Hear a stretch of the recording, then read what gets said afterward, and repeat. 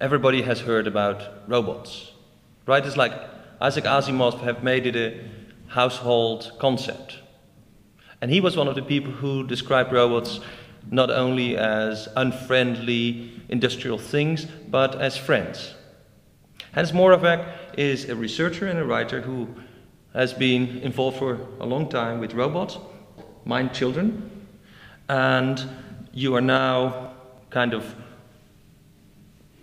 sounding out the future of robotics. One of your ideas is that if the current progress in technological computer speed and so on goes on, say in the foreseeable future we will have robots that are more intelligent than human beings. That's right. Yeah, in fact the projection has been coming closer because the progress in computer performance has actually accelerated in the last decade, but certainly I see no reason why we won't have machines that are at least equal to human beings well before the middle of the coming century. So 20, 30, 40 years. The technology of robots is one part, but what about the psychology of robots? Well, I have a general argument that says that in fact it's not going to be as hard as it has looked for a while. And the core of the argument is an analogy with the evolution of human brains, or large brains in general, which was that it took about 500 million years to get from very simple combinations of neurons, from the invention of the neuron, basically, until moderately large nervous systems comparable to insect nervous systems. And our ancestors at one point were not insects, but they were on the scale of insects. They were some kind of worms, basically, that had nervous systems comparable to insect nervous systems. And there were a number of steps after that, but essentially each major innovation happened faster than the previous one. To go from our ancestors who had 1/10 of our brain size to our brain size was only a few million, 500 million, but less than 5. And to go from something the size smaller to them was only about 10, 20 million years. And to get to the mouse from something that was closer to a worm, was 50, 100 million years. Each step is faster.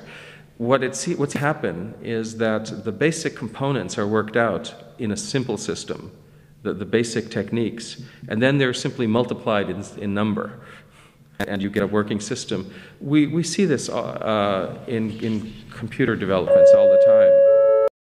We see this in computer developments all the time, in that once certain subroutines are written, it's then possible to build a larger scale systems by calling the actual module in the first place. You had to consider abstract modules as your basic parts of combinations of uses of the modules. And if the modules are approximately the right thing, sometimes the most obvious combinations are the ones that are the right ones anyway.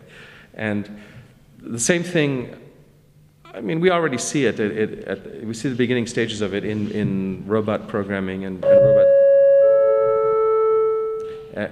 robot sensing. The museum is closing. Yes. And robot sensing. That once we solve the problem of doing stereoscopic, it does something interesting, given that it can see stereoscopically. It was hard to get the stereoscopic vision working in the first place, but it's actually easier to build a robot that does something complicated using stereoscopic vision. Your vision feels like a monodimensional extension of the technology we've seen, say, since the 1800s, since rationalism came, and you project this into the future. Now, you must have had many conversations with many different people. What do priests or, spiritual people ask you, how do you relate to their... Well, I think they most...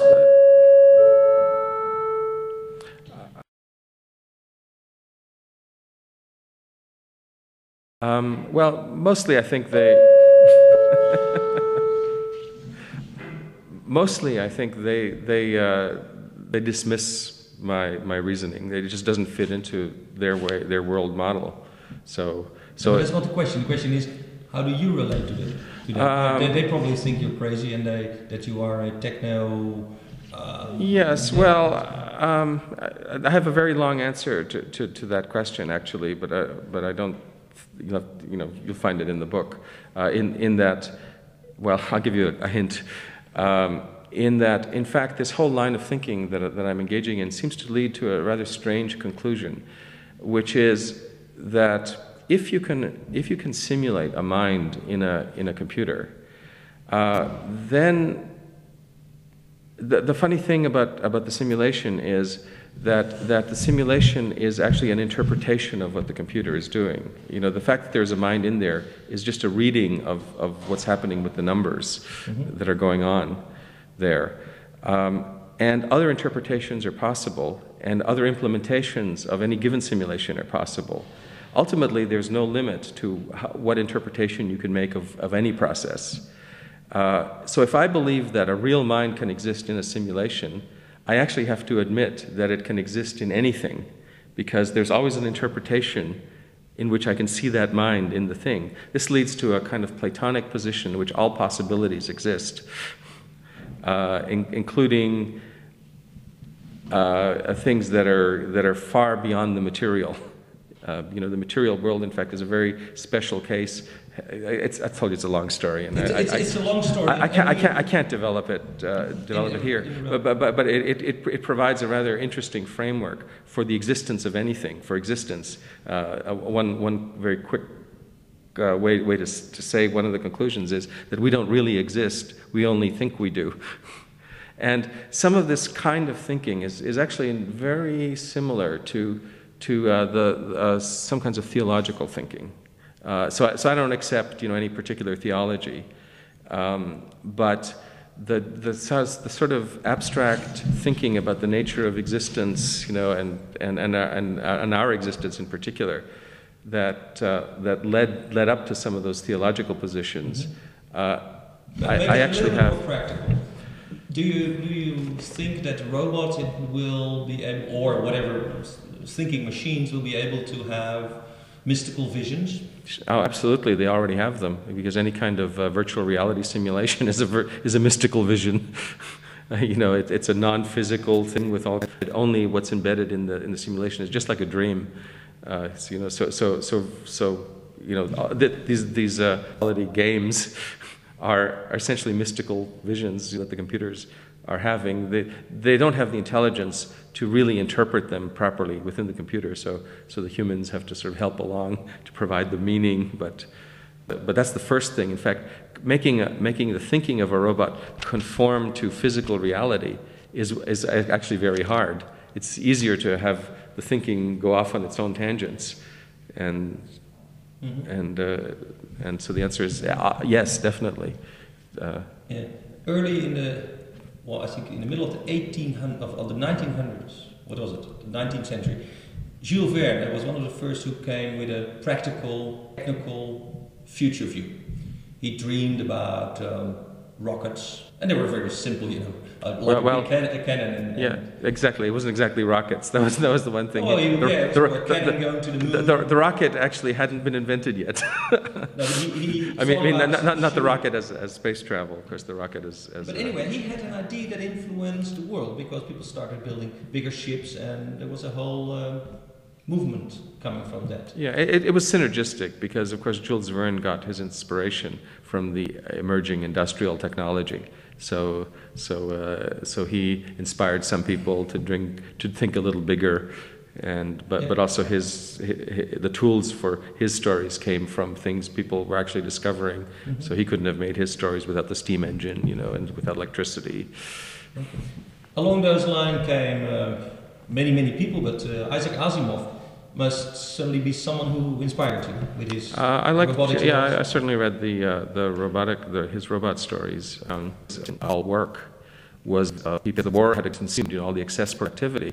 But after the war, there were all these new machines, automated assembly lines and things like that. And it looked more and more likely in the 50s and in the 60s that work was going to become obsolete, by the 70s.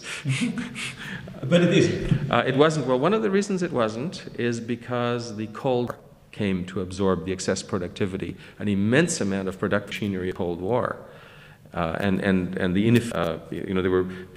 were astoundingly large in scale, and yet the techniques by which they were made were astoundingly labor-intensive. In terms of the engineering, just absorbed. The Cold War is sort of winding down. Is that now suddenly this excess productivity is starting to hit us in the face? So isn't it applied to cyber wars? Well, yeah, certainly another big example of a way to absorb excess productivity, entertainment of all sorts. So yes, but nevertheless, there are employment crises in all the developed countries. Mm-hmm.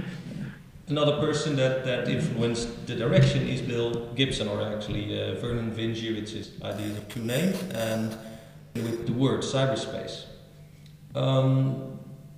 He described, or they described, a thing that didn't exist at the time they described it, but it came into being. Don't you feel that your work, by describing really a future, helps to make this become a reality? Well, yeah, but besides that, I also have a laboratory, and we're working on nuts and bolts level to bring it to reality as well. Mm-hmm. But either way, certainly the vision is a reason why I'm enthusiastic about the work. The vision. Well, I actually would not that I wouldn't necessarily say it came first, because I was tinkering, at the same time I was reading, and at the same time I was fantasizing. So there, it's a synergism, and it's normal, I think, for any kind of enterprise. You have some goal in your mind, that you work to accomplish. Isn't it? Don't you feel it's like a fight between your vision and the vision of, say, the people that want a green world or going back to nature? From time to time, but mostly I just, I do my thing and they do their thing, and sometimes things that look like major differences eventually become not such a terrible difference at all. Robots are often very useful in environmental contexts, for instance. But indeed, there is sort of a philosophical opposite in direction. There's some radical sort of green types who would really like to see the world go back into Stone Age times, the way we lived then. And certainly I'm pointing the opposite direction, I would say. However, once we become rich and capable enough, in terms of our general economy, including basically the machines, I think we will be able to recapture a lot of the green world that the Greens would like, simply because we'll be rich enough to do so. The technology will be efficient enough that it'll be unobtrusive. Either it'll just recycle on a microscopic scale, or else it'll be done somewhere else, like in space. Mm-hmm.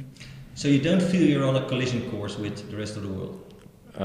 With the Greens or with the people? Well, to be honest, I think the Greens are the ones who are swimming the other direction, but the rest of the world is moving my way. I mean, the computers are the largest industry on Earth at this point. Many of the things that are going on in computers right now are things that were wild fantasies, that we had in the 60s and 70s that I wanted. I mean, the World Wide Web is a dream come true, and we talked about it. We wrote articles about something like that in the 70s. A way in which every book in the world would become available to anybody at any time, in which anybody with a good idea could publicize it to the world at no cost, through a network of computers. Ideas. Hypertext. Well, it was before Nelson even, I mean, it was one of, John McCarthy was one of my advisors, and he'd been writing about that since the 50s, Nelson was a youngster, Okay. I'm sure you have somewhere in the back of your mind a name for your first home robot. You've been describing a vacuum cleaning robot. Do you have a name for it? No. You haven't yet named the child there? I'm at the moment. I've been going back and forth with my editor for a new book on the title of the new book. I don't think. I think the marketing department is going to probably decide what the robot is called. What is your idea the title would be? I don't have. I actually, honestly, haven't given it any thought. Mm-hmm. I'm thinking of how to build it, but not. What. But your book will have a name. Oh, the book. It doesn't. I don't know. My Child? Or? Well. My working title for many years. I had some problems. I'm with a different publisher. It's another long story, but that I was just. It was a draft. The title I had was Mind Age, because that was the third major age in this chronological development. There was the age of robots and the age of mind. Before that, is sort of the age of unintelligent machines. But that one, apparently for marketing reasons, is too ambiguous. It might be a philosophy book, and who knows what. It might be a book about bio. So. Well, this title might interest you. It's called Mind to Lift. And it's a company I started about 5 years ago. In the same lines. Yeah, actually not exactly, because I understand the context. I think I understand the title, but the actual part of the book that I find most interesting is the last part, the wildest part. And it goes way beyond a lift. Lift is just the early part, when we boost our own intelligence. But the real interest is when the intelligence spreads like wildfire, through the cosmos into transcendental scales. So actually, one title that I kind of liked, I woke up in the middle of the night once with it, was Mind Fire, because what we were talking about is something like fire. Once you make it hot enough, it ignites. The intelligence spreads and grows and becomes bigger. It was very hard to make the sparks originally to get it started, but once it starts. But again, my editor says, but that's kind of obscure. Somebody scanning the bookshelves won't know what that means. Okay. Right. So I'm probably going to have a more pedestrian title. Okay, Hans Moravec. Thank you for your explanation of what robotics mean and could mean for us. Thank you. Okay.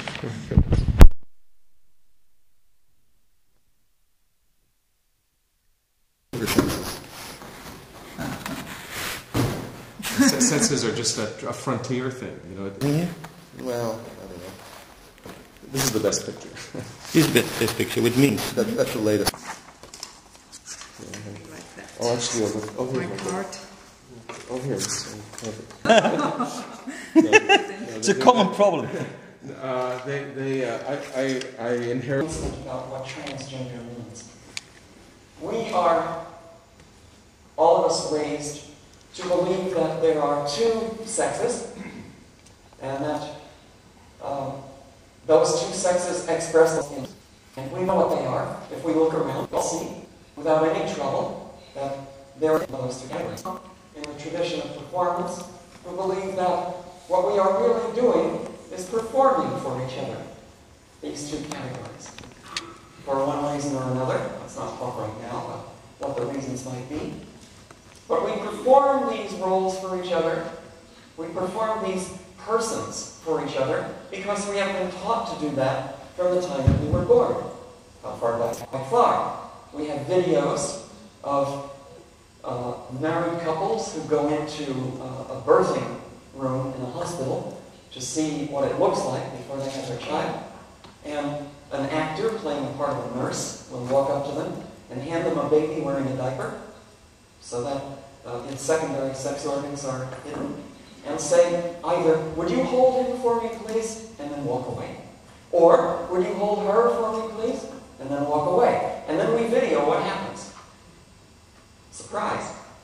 What happens is that in every case, that it's a little boy, a little girl, baby boy, baby girl. Just for interest, some of the differences are, if they've been told that the child is male, they will handle it more roughly.